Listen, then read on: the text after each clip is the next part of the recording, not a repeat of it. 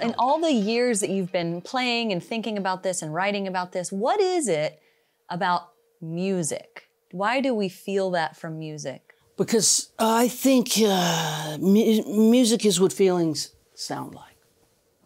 Music is, by definition, emotion. And I think it transcends language. We can feel music without having to think about words. And we feel it in a primal way.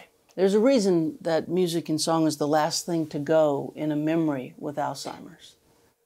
Really? I didn't know that. Yeah. So someone could maybe sing a song or sing the lyrics of a song or hum the tune. They can sing Love Me Tender but not remember their spouse of 50 years. Well, it's a process in a totally different place of the brain, right? I mean, music is. I think it just goes really, really, really deep. It goes to the core of what we're made of.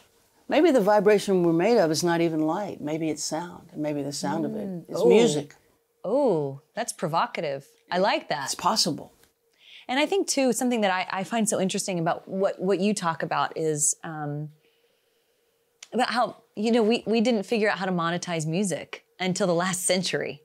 But until then, I mean... People just sang and played together. Right, for thousands of years, yes. right? I mean, when there's something to celebrate, what did you do? You sang. You sang. Right? When there's something to grieve, you sang.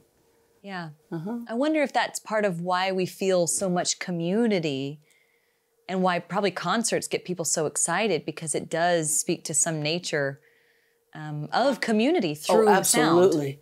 Absolutely. You go to Bridgestone and have, what is it, I don't know, 40,000 people singing together. It's a transcendent experience. Yeah. And it's something that brings us outside of our own individual experience into this connectedness that we long for. Yeah. Like a school of fish or a flock of birds. We sing together. That's what we do well together as people, for sure.